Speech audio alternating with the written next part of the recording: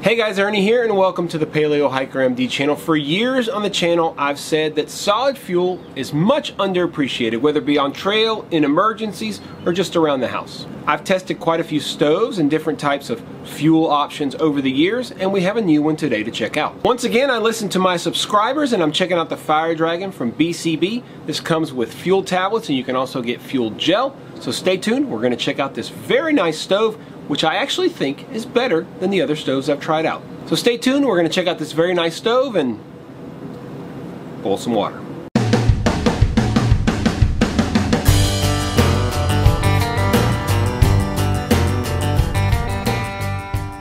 Now, Esbit stoves and Esbit fuel is kind of the classic solid fuel stove that you think about. Now, you can go back to just basic hexamine tablets that you can get in like Army surplus stores. Those work as well. A company out of the West Coast called Expedition Research also makes very nice solid fuel tablets. I tend to use those very frequently. You can also buy different types of stoves from either Esbit. You can buy a very nice one from Expedition Research, and there are other stoves out there. You can also use other stoves that you may have, like the Firebox Nano or even the larger Firebox, or many wood stoves will have some type of a solid fuel plate. So just looking at the different types of solid fuels and not just the stove is something you should check out. Esbit cubes and Expedition Research cubes are 14 grams each. They're made mainly out of hexamine. This stove and the fuel is a little different, so let's start by looking at the stove. Here is the stove. Looks like your typical kind of solid fuel stove. Let's weigh it real quick. Dimensions, in case you're wondering, are 3.3 by 4.5 by 1 inch thick. Weighs 4 1/8 ounces or 115 grams. Probably weighs a little bit less, maybe 4 ounces. It just has some residue from when I've burned in the past. It is made in the UK and is a military product approved by NATO. I'll open it up for you guys and you'll see something pretty cool. It has this wind guard.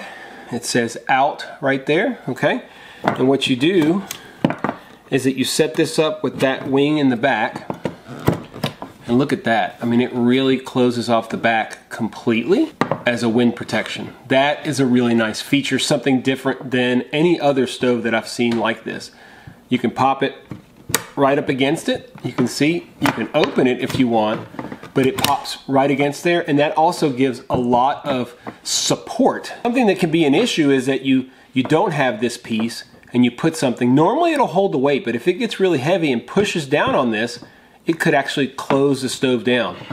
With this, it's not going anywhere. That is a huge feature of this stove. Inside, you can hold 3 different cubes.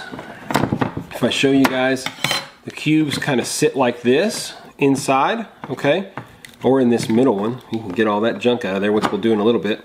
But it'll hold 3. It will close just like that. It will also close with this right on top. So don't worry about that. A little bit about these cubes. They are different than your standard Esbit cubes.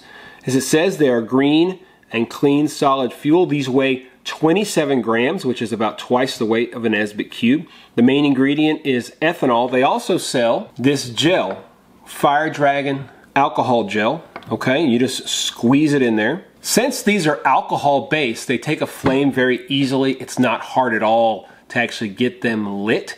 Which is nice. Sometimes when you're using Esbit cubes, it can be a little bit of a pain. We're going to test both of these, and I guess since we have 27 grams of a tablet, we'll try to use the same amount, so 27 grams for the cube, and we'll use 27 grams of the gel.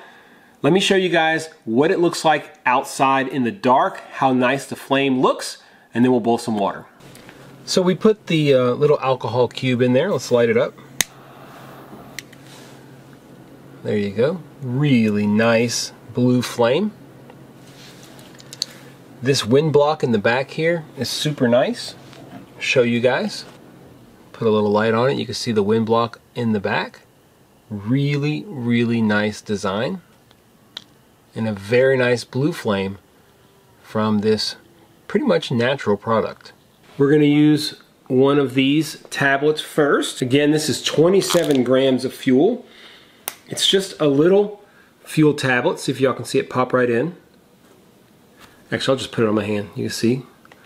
Looks like a cube of ice almost. There we go. Now, one of the cool things about this is sometimes you can get it started with just a spark like that. We're going to try it here in a second. I got everything ready. There you go. Put it right on there. Now no way, there you go, no way that you can get a Esbit fuel tablet started with just a spark. So one of the benefits of this stove, let me turn down the light. Not much better, but you can see, let me turn off this light. Still not much better. What can I say, guys? There's the flame pattern. That's as good as I'm going to do, right? All right, let's see how long it takes to get 2 cups of water to a boil, and then we're going to clear this out and we're going to try 27 grams of the gel fuel. Let's just take a moment and look at that absolutely beautiful flame. Once again, solid fuel, grossly underestimated. We're getting there. Pretty respectable time. As I always say when I test solid fuel, always amazes me at how well it does. So 7 minutes 56 seconds, 7:56. We're going to let that go, see how long it burns for. So 7:56 for a boil. Let's see how long it burns for. Seeing a little bit of a change in the color. It's definitely going to more of a yellow, so we're starting to lose a significant amount of heat, but we're going to let it keep going a little longer. All right, guys, it's slowed down significantly. We'll just call it there. Let's say 13 minutes. It's still producing a little bit of flame, but nothing major. This thing never stops when I want it to stop. So 13 minutes. Well, there it goes. It just died. So 13 minutes is pretty much right on the money. We're going to get the gel fuel in here and see if it is similar as far as results. Okay, so here we go. We've got 27 grams of the gel in there. We're going to get it going. We'll see if we can get it going again with the sparker. I've never tried with the gel. I've always gotten the other. It should be the same.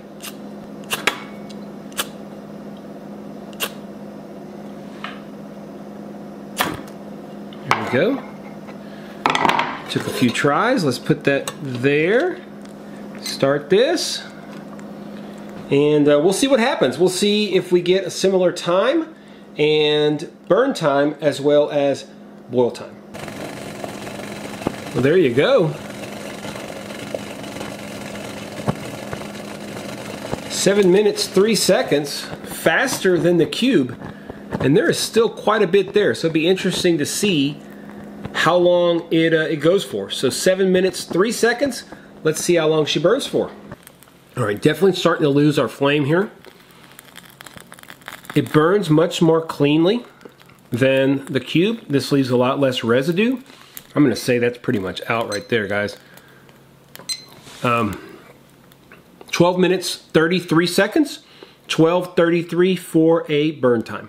So let's review the results. It's kind of interesting, and the reason that I wanted to do both the cube and the gel, they offer both, and I figured, well, is there a big difference? And there turned out to be a little bit of a difference. The fuel cube boiled 2 cups of water in 7 minutes 56 seconds, and the gel did it in 7 minutes and 3 seconds. Now the cube burnt a little bit longer for 13 minutes, and the gel burned for 12 minutes 33 seconds, not far off. So it looks like the gel probably burns a little hotter, and that's why it got the water to a boil faster, but since it burned hotter, it also ran out faster.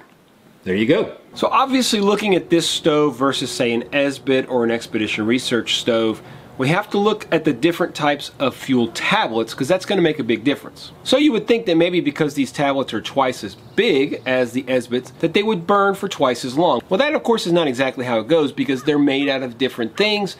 This is more of an alcohol-based fuel product, so it burns a little bit faster and a little bit hotter. The stove itself is well made. I love the wind block. Such a very, very simple thing that will help your solid fuel stove perform better. It's compact, it fits right inside of it, it doesn't weigh hardly anything, and it makes a huge difference when you got this thing lit. Overall, the stove is compact, it's lightweight, and it gets the job done. The fuel tablets are great because they do not have an odor.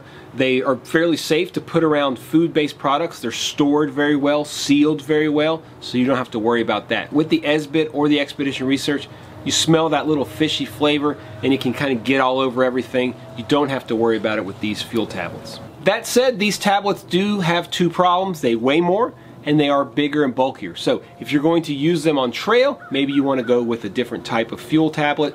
I can tell you guys that for emergencies to have at home, I favor this. I like putting it inside of a bug out bag, and it's going to take the place of my solid fuel stove in the bug out bag because of the fuel tablets. They weigh a little bit more, but they don't smell, and they're sealed really, really well, which makes me comfortable. They're going to last a very long time. And as we said, they're also easier to light because they're alcohol based. You just need to get a little bit of flame on that thing and you're going to get it going. So what do you guys think? What do you think about this product? How would you compare it to your standard hexamine tablets from Esbit or Expedition Research? I like all of them, to be honest with you. To me, the major benefit of this type of fuel is the ease of getting it lit. That may be important to some people, may not be to others. Look, if you're carrying a lighter, you can easily light up an Esbit cube, no big deal. It's just a personal preference thing, but as far as the stoves go, I really like this stove, and I could see myself using it on trail with an Esbit cube, for example, instead of the larger or bulkier ones from Dragonfire. Not sure if you guys are aware, but I have an entire playlist on stoves, well over 100 videos there now, so make sure you check those out. If you're not subscribed, and I know a lot of my viewers are not subscribed, do me a favor guys, hit that subscription button. Really helps out. If you like the video, hit the thumbs up down below. That also really helps tremendously. If you want to make sure you're notified when I release new videos, hit the notification bell and you will be the first to know. I do believe that solid fuel is fairly underappreciated. To be honest with you, I probably don't take it with me as much as I should. It works very well. It's clean burning. It's very hot. Doesn't weigh very much. And it's easy to kind of measure out your cubes as you go. Really easy to know how much you need to take with you on a trip. Go back and check out some of the other videos on the other solid fuel tablets and stoves that I've used over the years. As always guys, I appreciate you checking out the Paleo Hiker MD channel. Stay tuned for more videos soon.